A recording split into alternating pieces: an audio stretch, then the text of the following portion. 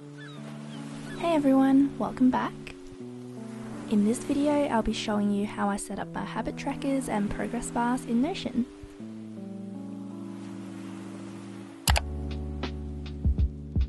So here we have my current landing page for my planners, and today I'm looking to add a habit tracker in here to track my habits and goals on a monthly basis. So the first thing I need to do is create a new table database to store my list of habits.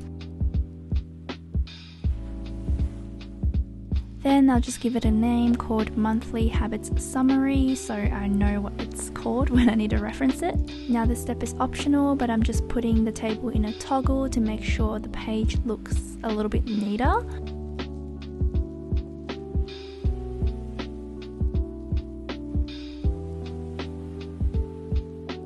And just hiding the table title as well, as we don't need to see that twice. So now that I have my first table created, we'll be setting up some columns. So first I want to rename the name title to be called Habit.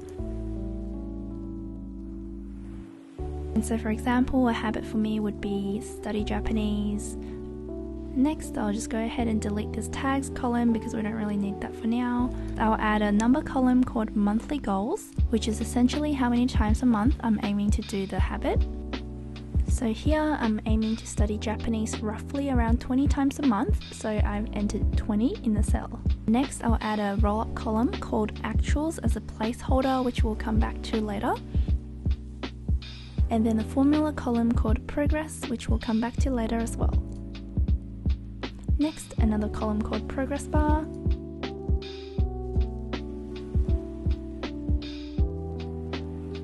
And finally, the last column we'll be adding to this table will be a multi-select column called month.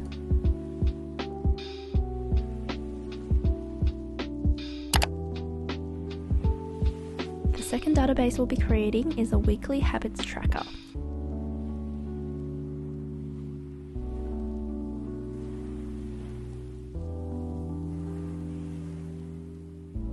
So same thing as before, add a new table view and then click on add new database.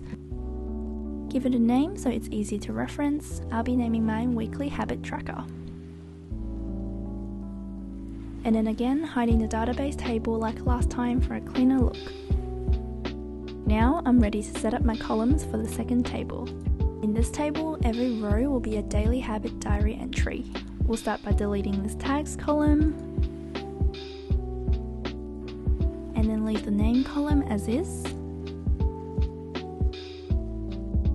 Each habit will be set up as a checkbox column so I can tick it off as I complete the daily habit. My first habit column will be studying Japanese, so I gave it a little Japanese flag emoji. And then we'll do the same thing and create another checkbox column for gymming.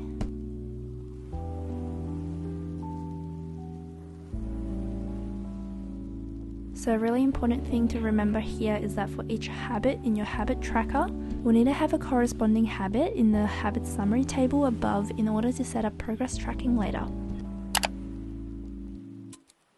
Since each row in this weekly habit tracker is a daily entry, this means that we'll need to add a new row every day. It's actually really manual to have to make a new row with a title every single day, so we'll make it easier by using a page template that will generate automatically an entry every day.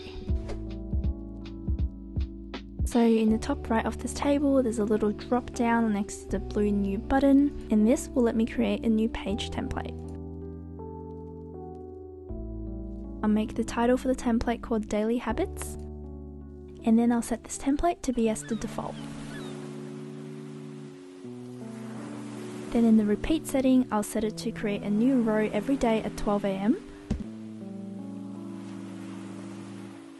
Next, I'll add a created time column to track which days the entries are for. And just a quick note, the reason why I'm using created time instead of date is that if I use the date column, I have to manually enter the date, whereas if I use created time, the date will actually automatically populate for me. However, the created time column does look a little bit too intense and long for our purposes, so here I'm just creating another formula column to display just the day of the week.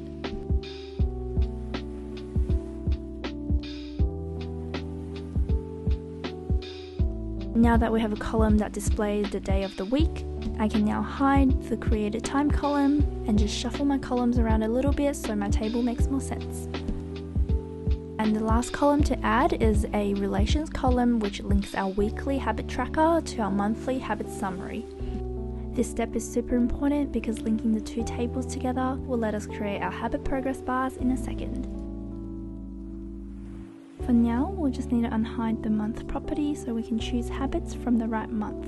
I just want to mention that this step is also optional and it's only applicable for if you want to track your progress on a monthly basis. So for example, if I put June on top here, then I can see the June tag also down in here, so I'll know that I'm linking the right habits from the right month. Now onto progress bars. So let's say for example on Sunday I completed my Japanese studying. What I need to do is manually select Study Japanese in the Habits Relation column. This will add one entry into the Habits Summary table for studying Japanese on the top. We've verified this relationship is working. We can go ahead and hide this weekly habits tracker column because we know that it's working in the background. So now we're ready to configure the roll-up column we created earlier. This roll-up column will basically count how many times we've completed a particular habit. We can verify that it's working here as there's one checked box for Japanese, and the number for actual for the Japanese row is also 1. Now that we have our monthly goal and actual column set up, we are ready to make our progress bars. I want the progress bar to show me the percentage of my goal achieved every time I tick a box. This is the formula I used to get a neat looking percentage.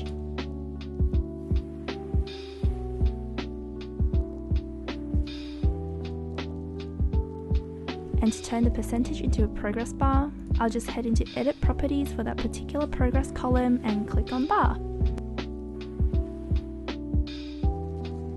Another way I'm thinking of making my progress bar is a little bit more complicated, but I think it's more aesthetic, so here we go. So this version basically lets you update your progress bars in 10% increments, and what's neat is that you can use any emoji you like to represent those increments, so you can be as creative as you want. I'm using filled-in hearts to represent the completed increments, and empty hearts for the remaining percentages.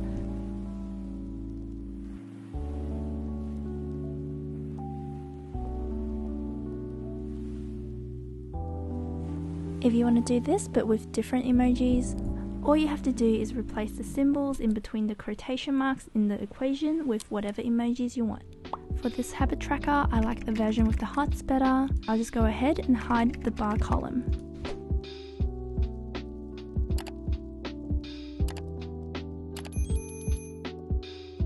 And finally, just quickly testing to make sure my hearts fill in properly when I tick additional habits.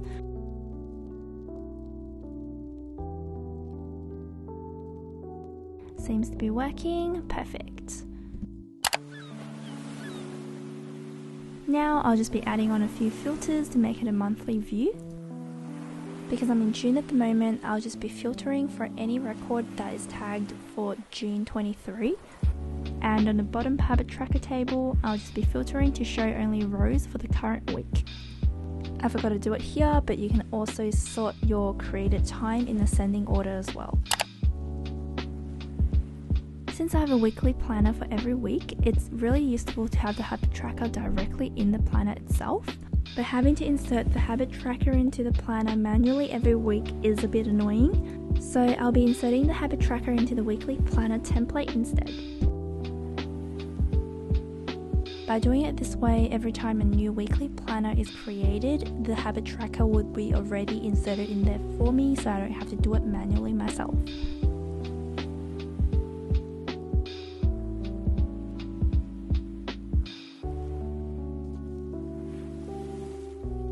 So now when we open up a new weekly planner page, the habit tracker will be already in there for me to use.